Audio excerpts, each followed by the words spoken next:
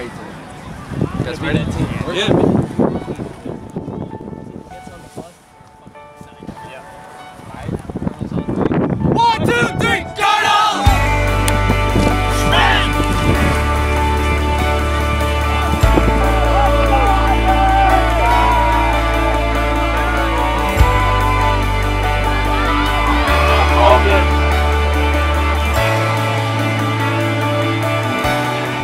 It was very exciting. It sounds so corny and cliche to say, but like this was really like a dream come true.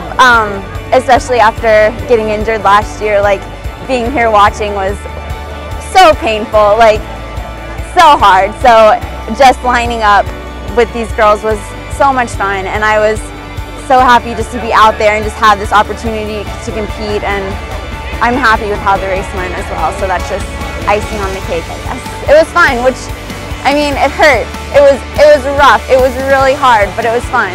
So it was a good last cross-country race, I think. Well, yeah, as you said, it's my last time my senior year. I'm a little sad right now because running national here in America is probably one of the biggest things you can get. Like, you won't find a race like this with so many talented guys everywhere else.